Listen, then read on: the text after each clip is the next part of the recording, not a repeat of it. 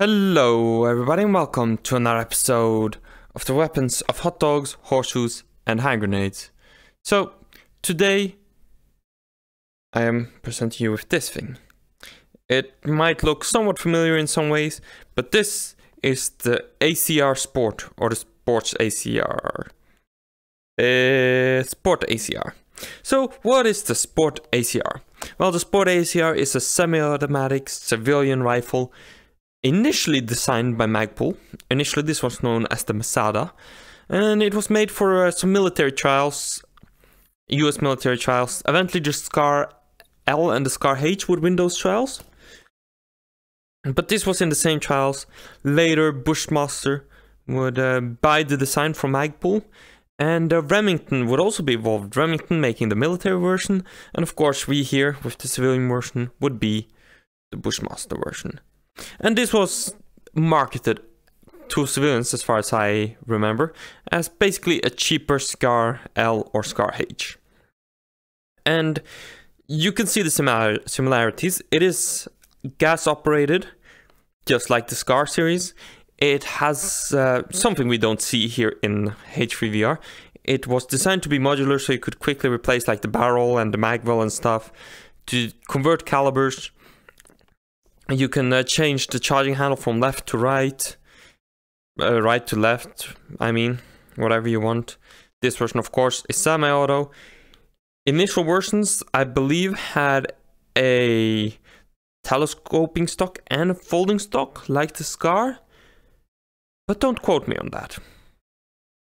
And yeah, that is basically the quick history of it. It ended up not being that cheap, I believe $1,700 or something like that in the US market.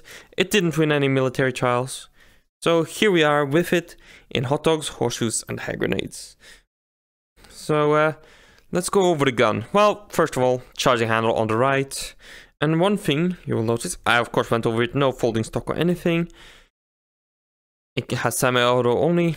And one thing you'll notice is, hey, there is no scope or iron sights or anything, which is why I got myself one of these boys. Iron sight, no need. We're in the modern era, boys. We use red dots.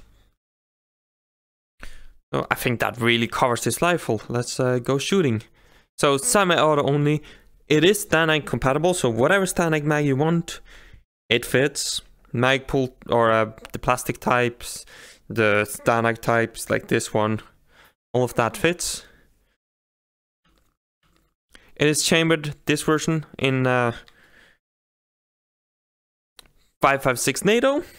Of course, it was made for the US market, so that is an obvious ammo to go for. And no matter what we try, there is only semi-auto.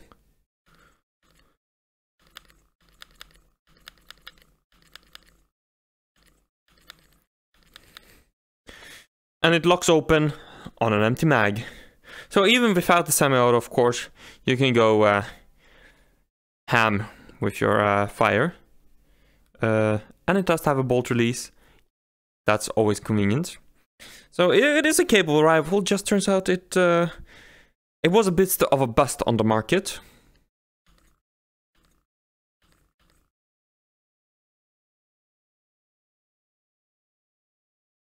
Especially since this was marketed as a cheap SCAR, basically. And that's not at all what it ended up being. It ended up being quite pricey.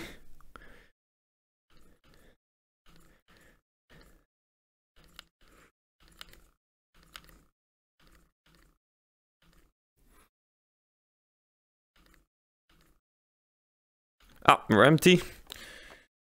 New mag.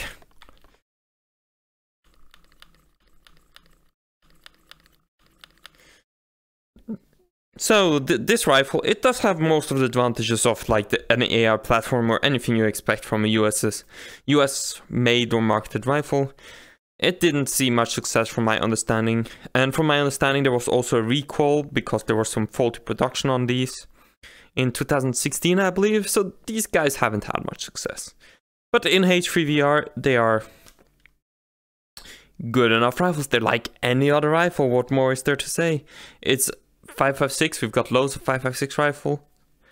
It's semi-auto only, but it is capable. There's no complaints from me on this.